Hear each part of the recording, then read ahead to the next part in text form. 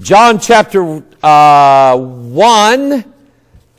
and we're going to work into John chapter 2 this evening, the very first miracle that Jesus performed. We'll get to that here shortly. It's good to have you with us here and online. We appreciate you coming.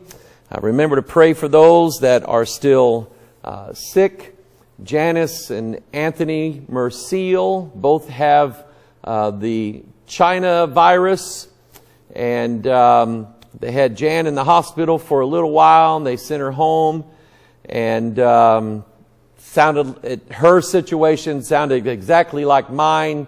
You get dehydrated, you don't eat, that leads to a whole nother bunch of problems, and double pneumonia in both lungs, and it's a bad booger is what it is. And so Anthony and Janice and anybody else that has suffered with this in the past or is suffering with it now, my heart goes out to you. Those who have loved ones that have been affected by it, and maybe even loved ones that have passed on because of it, my heart goes out to you, because it was a bad thing that China did. Bad thing and they did it on purpose. I don't believe it came from bats, baseball or otherwise. It aggravates me. We're in a big mess in this country, and it's not getting any better.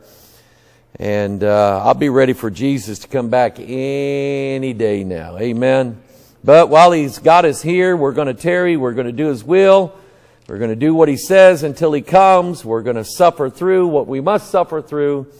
Because I promise you, I double promise you, the Bible double promises you, double, triple promises you that when Christ appears in the air, we're going to forget all about it.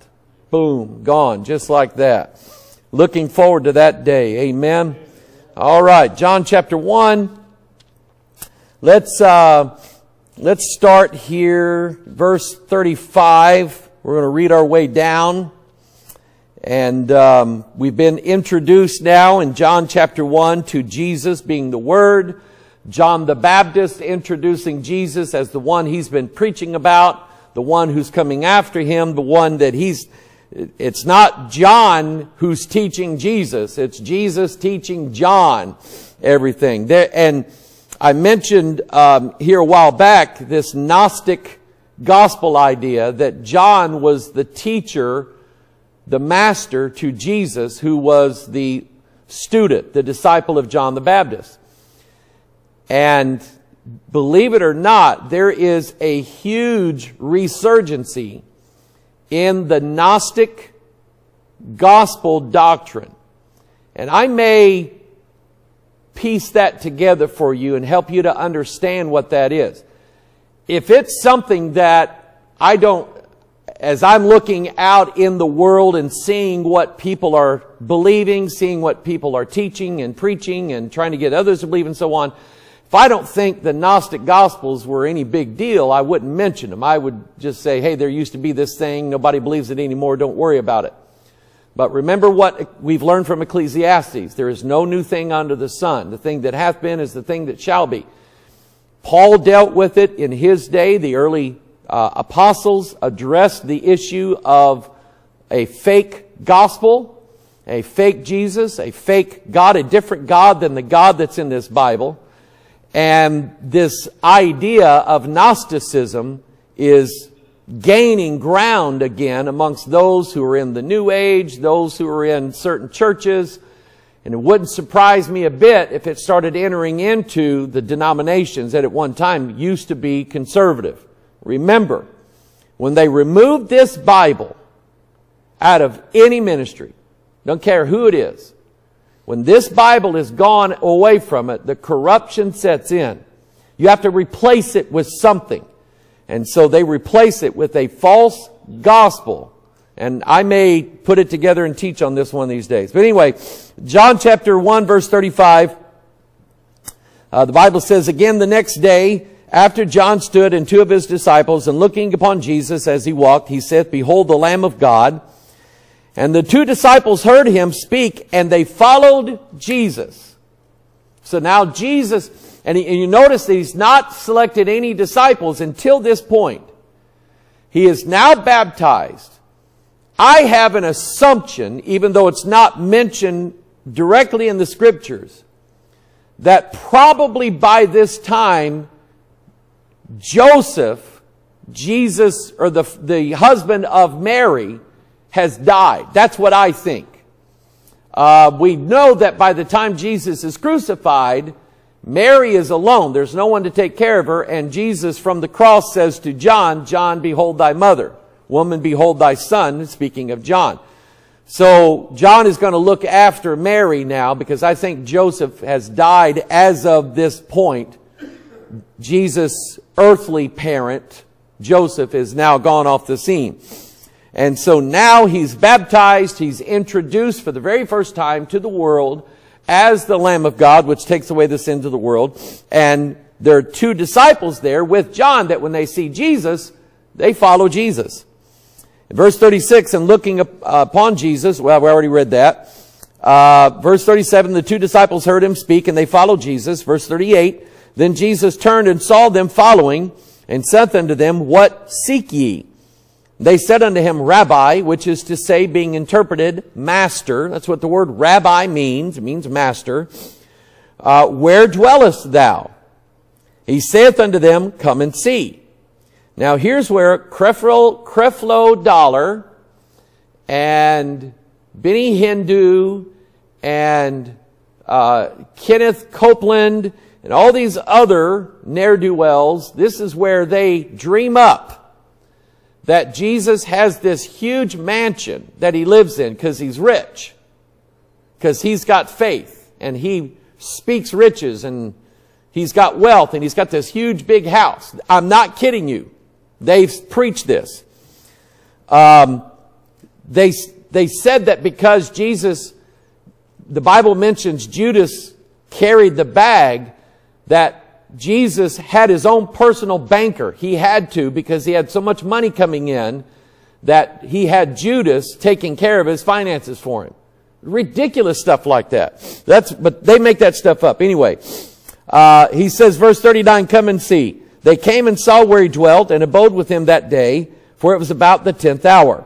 One of the two which heard John speak followed him was Andrew, Simon Peter's brother.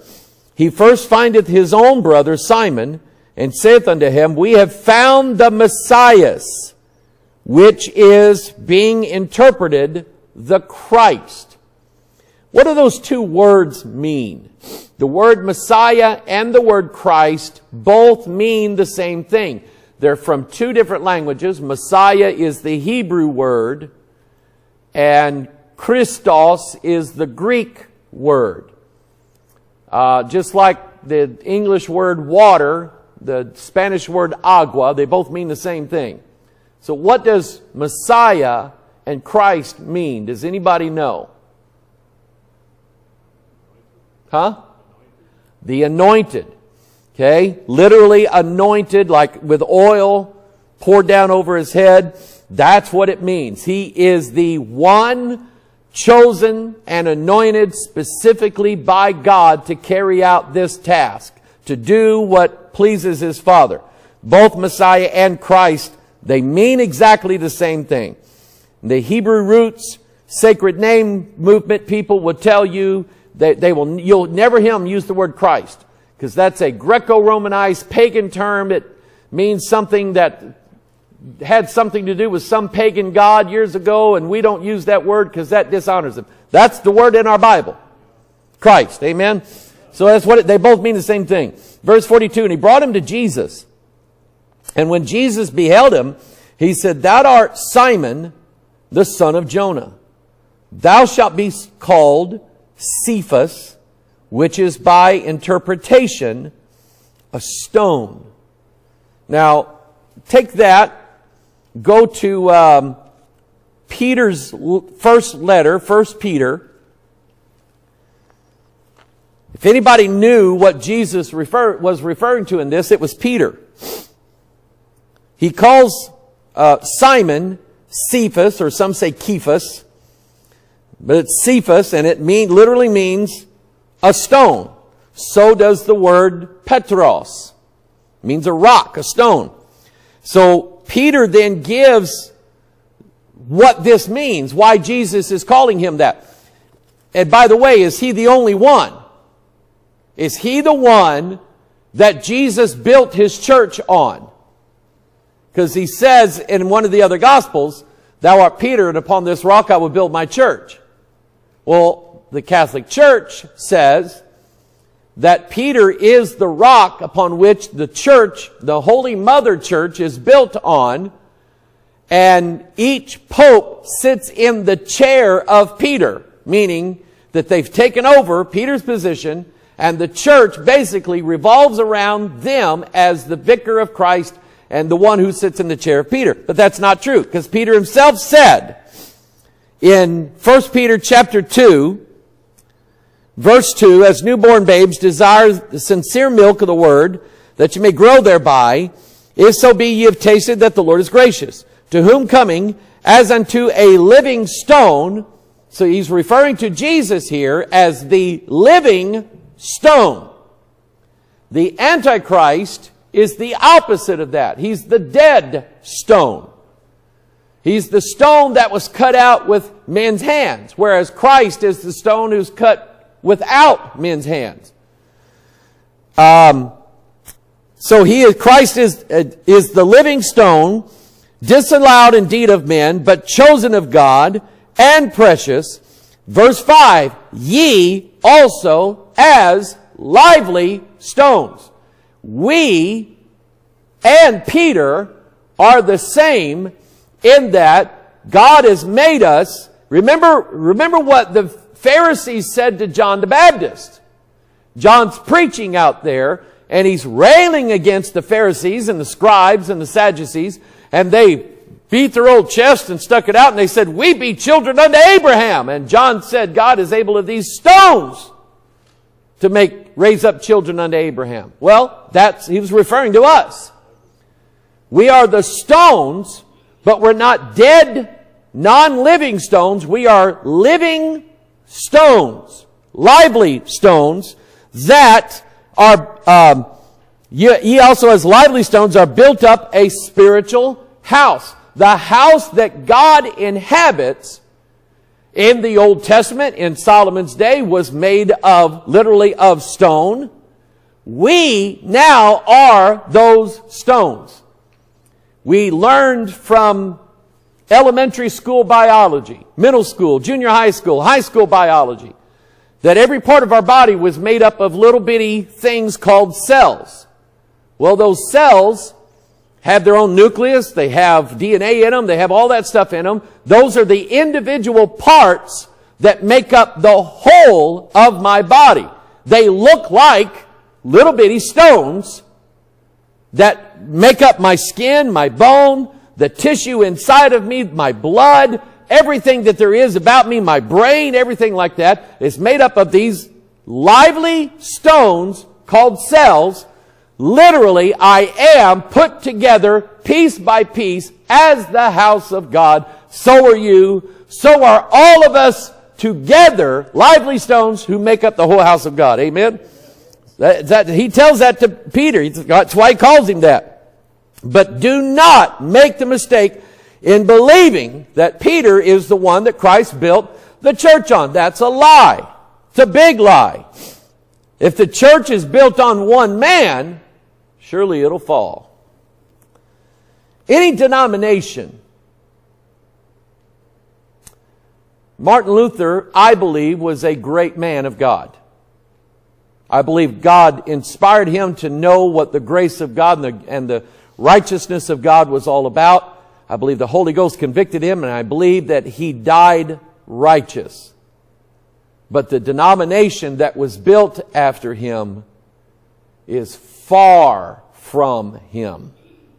Far from him. Now, I'm not saying there's no Lutherans saved. What I'm saying is a denomination that's built upon a man usually goes corrupt after a while.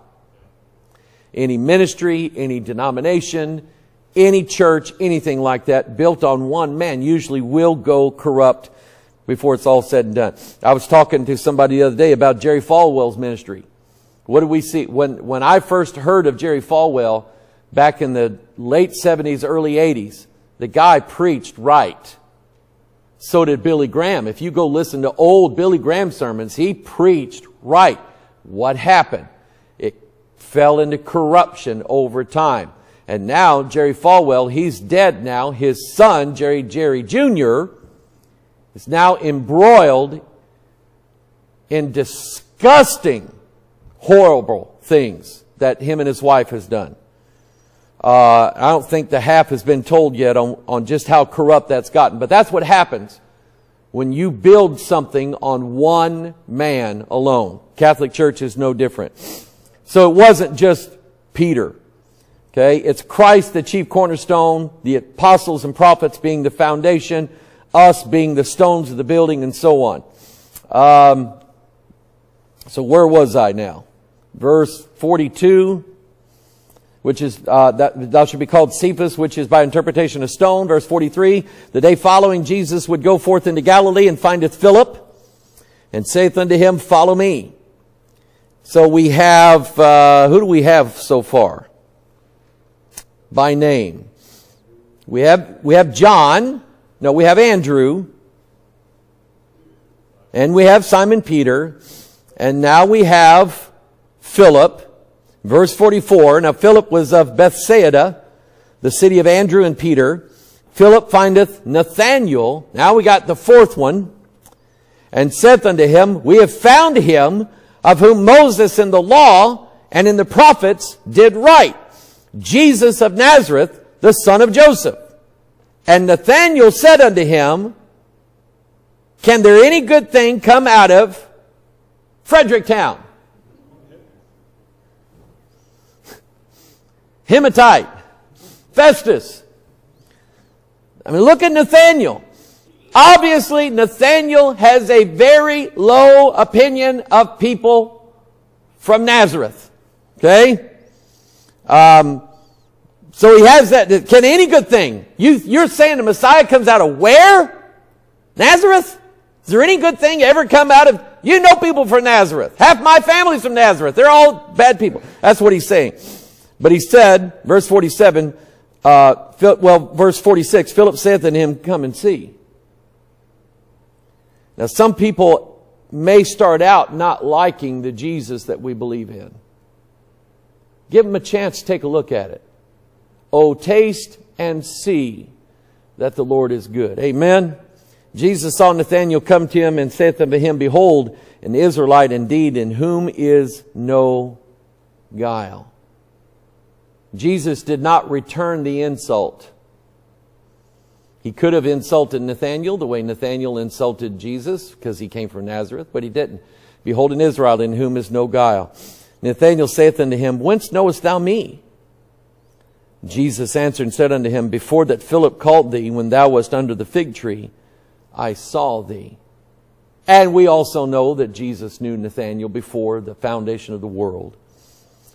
Nathanael answered and saith unto him, Rabbi, thou art the Son of God.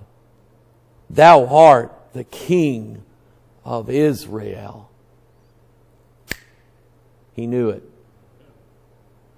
Now, understand this. Now, I've been trying to say this for years to all of God's people who will listen. I believe that the strong delusion is going to be the biggest lie ever told. And it is going to be such a strong delusion that if you pride yourself on never being fooled, you're going to get fooled. I firmly, absolutely believe that the dumbest Bible-believing Christian who ever walks in shoe leather is going to know Jesus when they see Him. I also believe that the dumbest of any of us, if we believe God's Word, when we see the other Jesus, we will say, that's not my Savior. How did Jesus say it? My sheep know my voice, when my girls were little, and I mean little, when we were pastoring out at Richwoods, there was a farmer out there. He was the deacon in the church, and he would invite Lisa and I and the girls over for dinner sometimes after church. He had a bunch of cows out in his field. And he'd walk out there and he said, "Bring them girls out here." So take the girls out there, and old Clarence would walk over next to that fence and go, "Sook, sook, sook, sook, sook, sook," like that. And here come 50 cows walking that way. Now, if the girls tried it, he'd say, "Try it, girls." Tick, tick, tick, tick. And it didn't work. Those cows knew their master's voice. They knew his voice. They knew it was him. We know our master's voice. We know it's him when he speaketh. That's one of the hows you know, amen. He speaketh to us. Okay? We know his voice. Having never seen him, we will know him, for we will be like him in that day. Nathanael, the moment Jesus said unto him, "Behold, an Israelite in whom is no guile," Nathanael believed him right then and there. No evidence. He hadn't seen any miracles. Nothing. He just believed him. The day that I got saved, I just remember knowing that day I needed to be saved. The night that I surrendered to God's call to the ministry, it was right here. The sermon was, "Must Jesus bear his cross alone?" And that night, even though when I look back on my life, I can see how God was shaping my mind, my thoughts, my character, things about me to be doing what I'm doing now. But I just knew then that that's what God was telling me to do. God was calling me into that. When God came in my office that day and said, "Mike, you know this Bible is right in everything that it says," I had no evidence whatsoever, but I resolved in my mind that what God said was true, and there was no argument from me whatsoever. And I'm just saying this by way of encouragement to people who are afraid. I get afraid. Sometimes I get very afraid. The older I get, if you would have known me in my teenage years, in my 20s, I was the most carefree guy in the world. Maybe that's what happens with youth. You just think you're bulletproof, and you're not scared of anything, and you don't sit and worry about things. And I didn't worry about things. The older I get, the more I worry about everything. And sometimes I worry, am I going to make it? Am I going to last? Is this going to hurt? Okay? And I'm telling you, just as Nathanael here knew right away, instantly, who Jesus was. He called him out. He said, "You're the Son of God. You're the King of Israel." I know it. Right now I know it. We'll know it. We'll know it. Verse 50, when Jesus answered and said unto him, "Because I said unto thee, I saw thee under the fig tree, believest thou?" He said, "Thou shalt see greater things than these." He said, if you believe me just for this, wait. I'm going to show you things and knock your socks off. So he says in verse 51, "And he saith unto him, Verily, verily, I say unto you, hereafter," just to prove, now Jesus is saying, just to prove to you, you've already accepted me by faith. I knew you would. But just to prove you, hereafter, ye shall see heaven open, and the angels of God ascending and descending upon the Son of Man. Now, I like to point out, that's the story of Jacob's ladder. When Jacob laid his head down on that stone, and he saw that vision of a ladder that descended down from heaven, and the angels of God climbing down the ladder, climbing back up the ladder, going back down the ladder, back up the ladder, and so on. Angels are messengers, right? And by the way, your DNA is a ladder And it does exactly that. The messenger RNA agents are constantly climbing up and down the ladder of your DNA looking for genes to make. Looking for the recipe to make parts of your body with. Okay? It's exactly the same exact process as angels. And angels are made of light. They're made of fire. So is your DNA. It's made of phosphorus, which is firelight. Okay? Tracer bullets dipped in phosphorus. That way you can see them when they burn through the night. Okay? Phosphorus DNA, angels of light, everything about that matches up 100%. And Jesus is the ladder between this world and heaven. Amen. No other ladder. Amen. No rocket ship, no spaceship, no warp speed, Scotty, nothing can get us there. Only Jesus can. Amen. All right, now, John chapter 2. That clock says 8 o'clock. I think somebody did that on purpose so I'd quit early. Yeah. John chapter 2. The very first miracle that Jesus performed. Now, to me it's interesting, and I don't know the answer to this, but things just stick out to me. Why is the first miracle that Jesus performed only recorded in the last gospel written? I don't know. Okay? I don't know. It is. This story of him turning the water to wine is not in Matthew, it's not in Mark, and it's not in Luke. It is unique to John. It's the only one that mentions this, and this is the very first miracle that Jesus performed. Why it's in this gospel, not the others, I don't know. But it just sticks out to me. There's got to be a reason for something.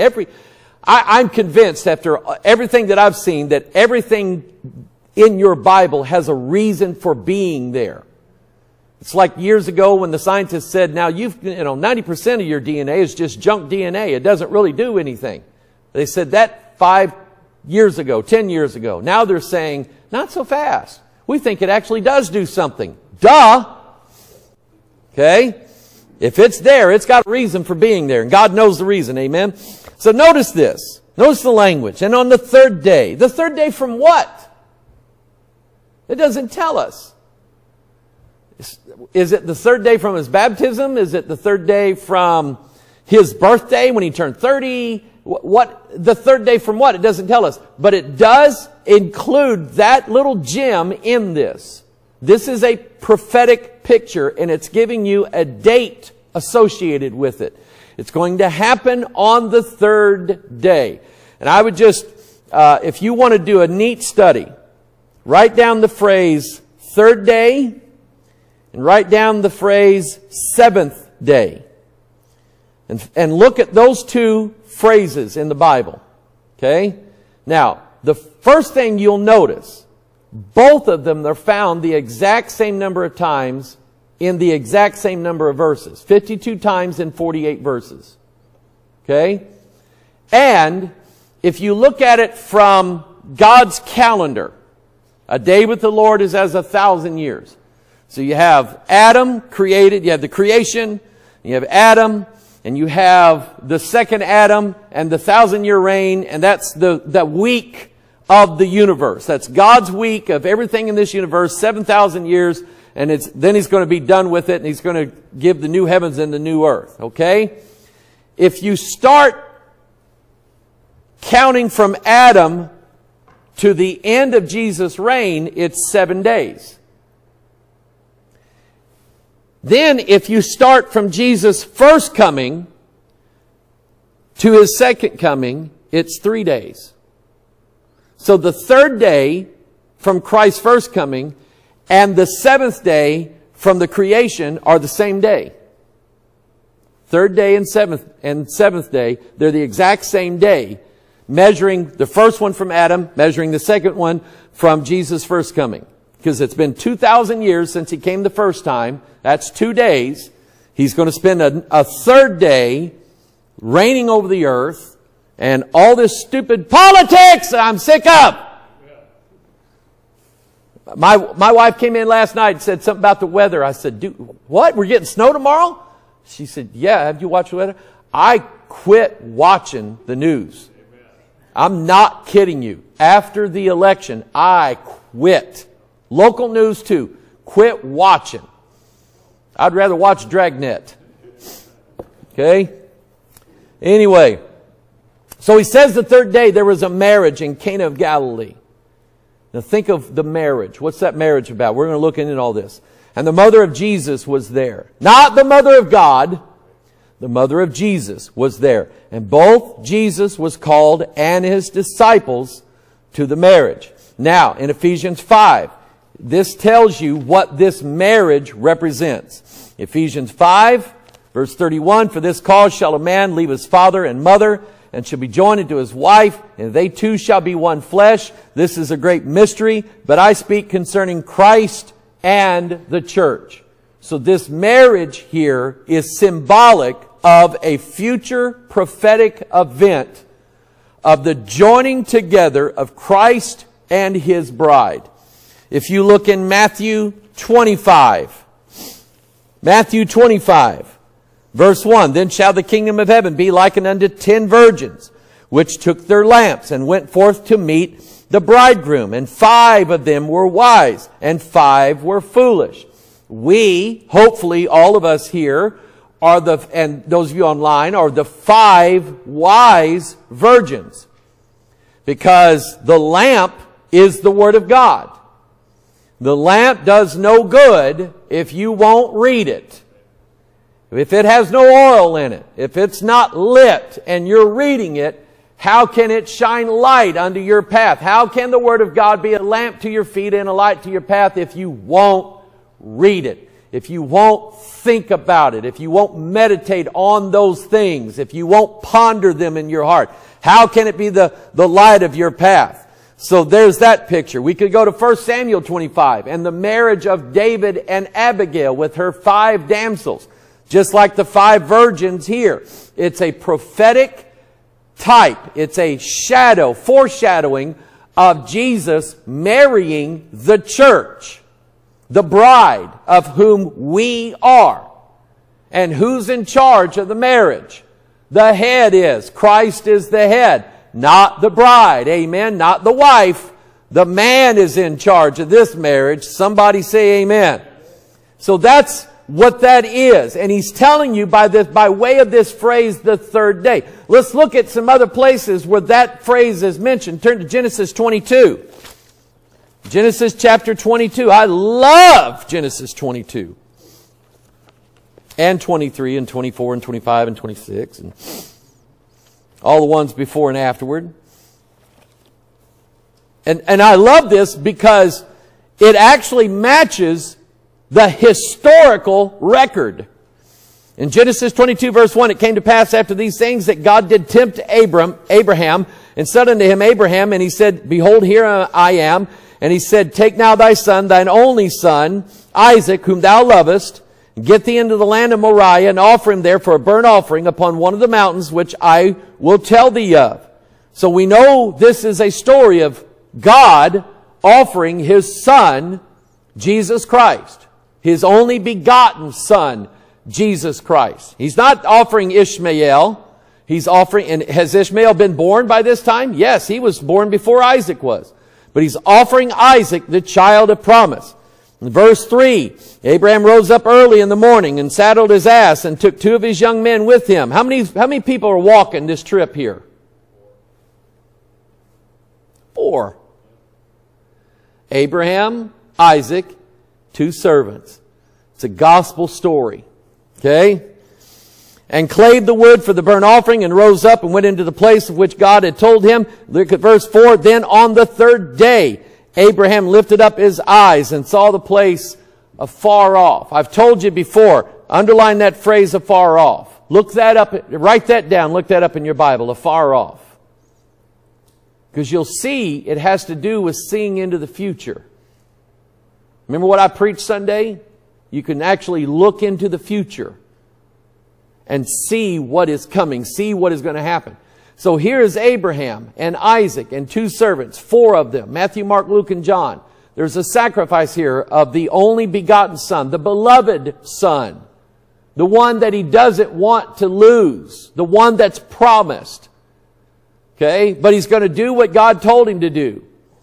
And it just happens that on the 3rd day of their journey, they lifted up their eyes and saw the place afar off. And if you have a Bible that has like a calendar dates in it, in the chapters that tells you roughly when things happen, this story here happens 2,000 years before Jesus Christ comes. It literally is after 2 days, on the 3rd day, Abraham is looking, and Mount Moriah is Golgotha. It's Calvary. It's where Jerusalem is. It is the exact place where Jesus was going to be offered up as God's only begotten Son, the Savior of the world, willingly. And anybody who loves the King James loves this. This got to be your favorite phrase. God will provide Himself a lamb. The Cathedrals sing that song, God Himself a Lamb, on that album they made with the... I heard a story about that. The Cathedrals recorded this album with the London Symphony Orchestra. That's a big deal. I mean, these guys, they're very professional musicians. They do a lot of film scores. They do a lot of concerts. They do a lot of recordings, things like that. Cathedrals were contracted with them to record an album and had songs written just for this symphony orchestra in the background.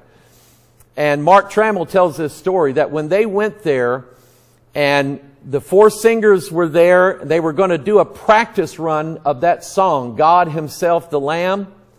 They said, so the orchestra leader led the orchestra starts playing the song. The Cathedrals are practicing the song, getting the mics all right and everything like that, just running through it. Mark Trammell said, at the end of that song, that orchestra stood up and gave a standing ovation to the Cathedrals over that song. And he said the orchestra leader had tears in his eyes over that song. God Himself the Lamb. And here's these lost people, musicians, that are moved by the story that God offered Himself in our place. Man, I love that. That's a blessing. But anyway, it's the 3rd day. He looks afar off into the future, and that's what it's pointing to you. Peter talks about being able to see things afar off. If you're right with God, you follow the Scriptures, you will be able to see things coming. God has given me the ministry of a watchman. The farther off that I can see the danger coming to warn people, the better off everybody's going to be. It's a big responsibility. Turn to Exodus 19.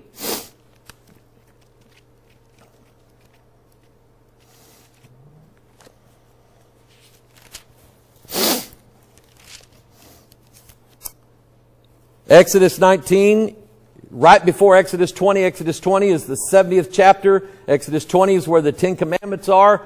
God is preparing to meet Israel for the very first time. They're fixing to see their God. They believe Him, but they believe Him only through Moses. Now they're going to be introduced to Him. And notice what it says in verse 11. God says, and be ready against the 3rd day. Something's going to happen on the 3rd day. God's going to make them wait 2 days. For He said, for the 3rd day the Lord will come down in the sight of all the people upon Mount Sinai. This is a foreshadowing. So if you render from Christ's first coming, His second coming will be on the 3rd day from His first coming. And thou shalt set bounds unto the people round about. This is mentioned in the book of Hebrews, saying, take heed to yourselves that ye go not up into the mount or touch the border of it. Whosoever toucheth the mount shall surely be put to death. There shall not an hand touch it, but he shall surely be stoned or shot through. Whether it be beast or man, it shall not live. And then he puts a trumpet in here. That's what I'm waiting to hear. When the trumpet soundeth long, they shall come up to the mountain. Mountains always represent heaven. Valleys represent hell in the language of the Bible. So they shall come up to the mount. And Moses went down from the mount unto the people and sanctified the people, and they washed their clothes. That's a picture of the righteousness of Christ washing us in His own blood, sanctifying us and covering us so that we can... You know, the stupidest thing I ever heard of the other day. And I was watching a video. A guy was talking about UFOs and aliens and how the aliens originally put us here. And here's what they're saying, John. That originally man, according to the Bible, now the UFO people are saying this, that we were light beings. That we didn't have any flesh body. We were beings of light. Adam and Eve were beings of pure light in the Garden of Eden. And after they sinned, then God put coats of skins on them. Not covering them with animal hide to cover their nakedness. Literally putting flesh over the light. That's the kind of stuff. There's a reason why I watch this stuff. Because I guarantee you that same doctrine is going to be heard in a church somewhere. If it hasn't been already. God wants to restore us to Eden. We're beings of light. All of us have a divine spark in us. Because that's where it's coming from. A divine spark of divinity in us. We're gods within ourselves. But we have this flesh body that we need to change it. Right? We need to change this body. That's man's version. Anyway, wash their clothes. That was on verse 15. And he said unto the people, be ready against the third day.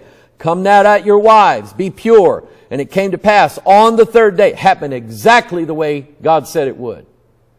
He didn't delay. He wasn't too early. He wasn't too late. It was exactly when He said it. On the third day in the morning, early. Because the day is the 1,000-year reign. This is going to happen when it says it in the morning. It means it's going to happen at the beginning, the early part of the 1,000-year reign. Not toward the end of it. It's going to happen at the end, the beginning of it, early in the morning. That there were thunders and lightnings and a thick cloud upon the mountain. Remember, the day of the Lord is a day of clouds and thick darkness. And the voice of the trumpet exceeding loud, so that all the people that was in the camp trembled. Moses brought forth the people out of the camp to meet with God, and they stood at the nether part of the mount. Then Paul goes into detail about this. And he said, in Hebrews, we are not come to this mount that cannot be touched. We're not come to Mount Sinai. We're come to Mount Zion, the heavenly Jerusalem, a city not made with hands. Amen. And we don't have to be afraid. Can you imagine being told, don't even put your hand on that mountain? You'd be afraid of tripping. I would trip and be killed. But this one, God says, you don't have to be afraid anymore. I don't want you to be afraid anymore. And if you remember, when the Israelites heard the voice of God in Exodus 20, they freaked out. They said, don't do that no more. You want to say something to us, say it to Moses, let Moses tell us, but we can't handle that voice. We don't have to be afraid of God's voice anymore. Amen? That's going to happen on the third day. Hosea 6. Come, turn there and I'll be done. I'll almost be done. Hosea 6, come and let us return unto the Lord, for He hath torn, and He will heal us. He hath smitten, and He will bind us up.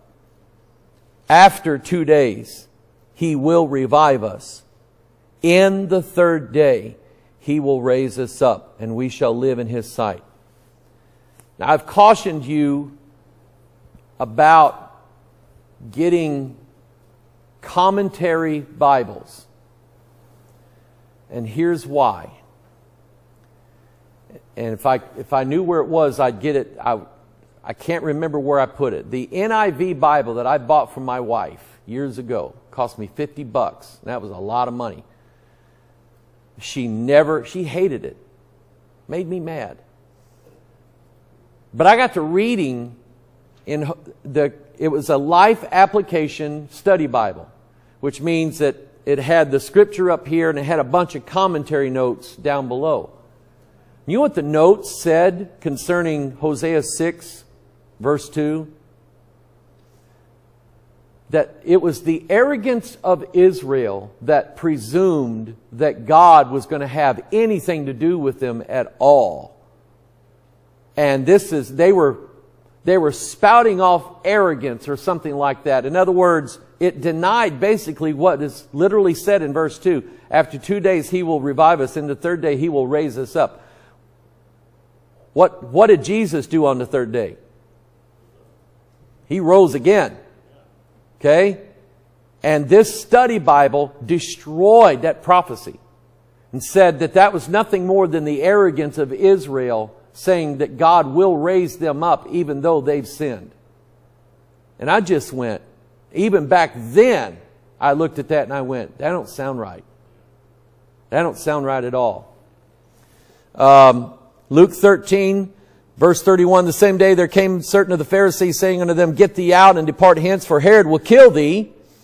And He said unto them, Go ye and tell that fox, Behold, I cast out devils, and do cures today and tomorrow, and the third day I shall be perfected. Whew! I wonder who was going, oh, let me tell Herod he said that. You get killed back then. 1 Corinthians 15:4, and that He was buried, and that He rose again the third day according to the Scriptures. The third day is an important time prophecy. It's telling you that from the time of Christ's first coming to the timing of His second coming, it's going to be 2,000 years. Now, when does that start? Obviously, it wasn't back in the year 2000. Obviously, that didn't happen. So there has to be another year that God has in mind. But I guarantee you, we're getting close to that. 2 days. And then the third day, He's going to come and reign, and we will be perfected on that day. Amen to that.